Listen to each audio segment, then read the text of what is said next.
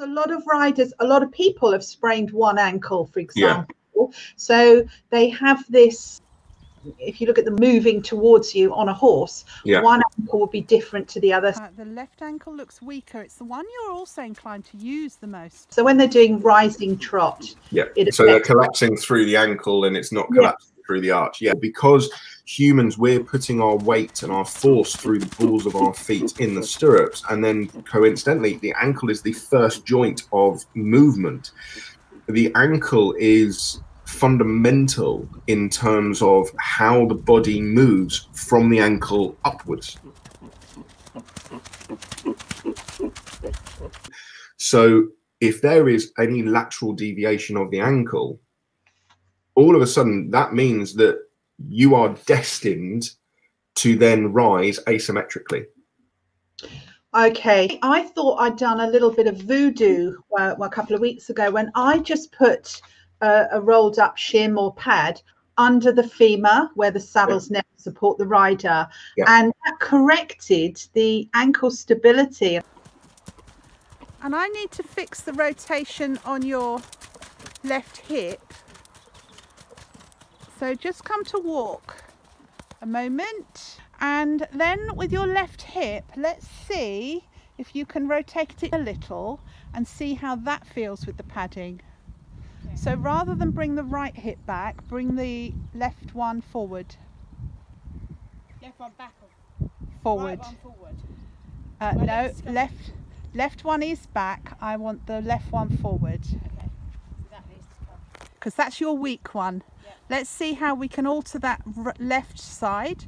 Now, do you want me to take the right pad off you? Yeah, I'm not as keen on the right. Okay. How does that feel? Yeah, I feel even now. Feel even? Wow. Okay. How do your ankles feel now that I've padded the left? Yeah. Do you think we've quietened them down? Yeah. I think so too.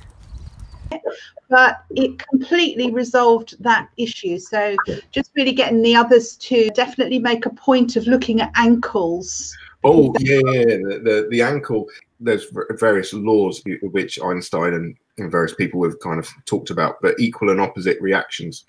Yeah. So the ankle is, as I say, you're pushing off the stirrups, which then is the first angle or the first joint of movement, and how it compresses and takes up the weight of the rider.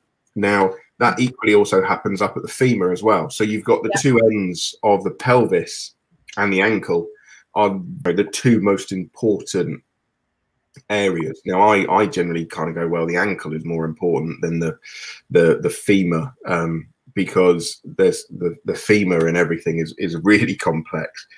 And that's when you're talking about femurs, and femur angles, you're then also got to talk about pelvis shapes, and then you've got to, if you're talking about pelvis shapes, you've got to talk about lumbar back, the lower back structure in terms of lordotic or kyphotic position.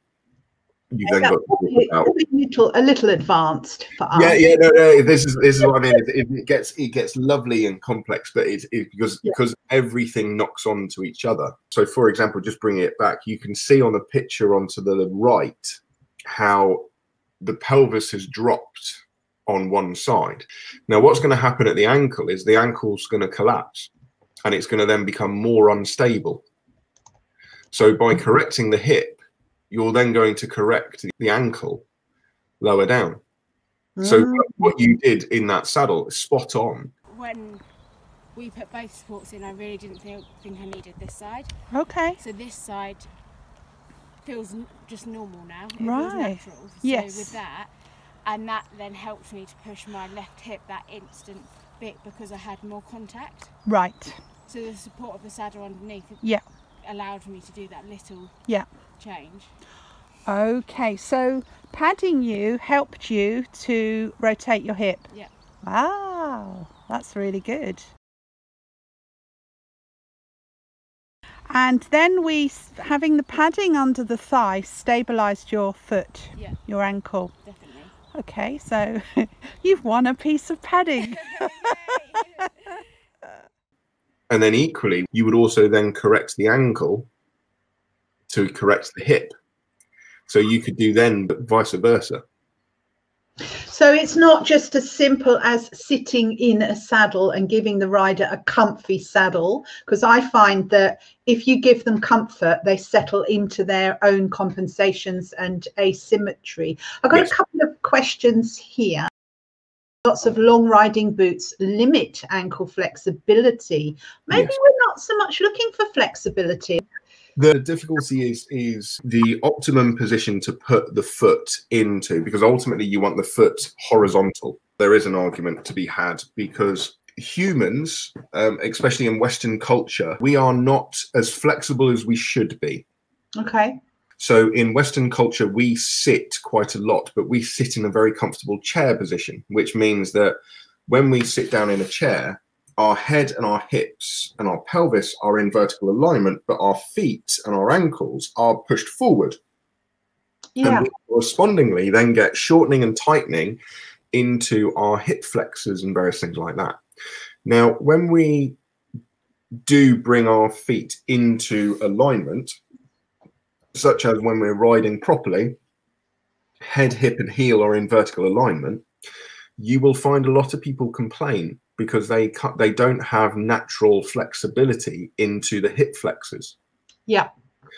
So, and that's because of Western culture, because we're so used to sitting in normal chairs, or theoretically normal chairs, that we don't have natural flexibility onto our hips. Now, the problem is then if you bring the hip or bring the ankle into vertical alignment, if they have a shortening into their anterior muscles, which are the quads and the psoas and various things like that, they will then anteriorly rotate the pelvis, which will then make the rider feel like they're leaning forward and make them feel insecure. Yeah. So you've then got this problem because of, and it's not a problem because of the structure, it is a problem because of the lack of flexibility.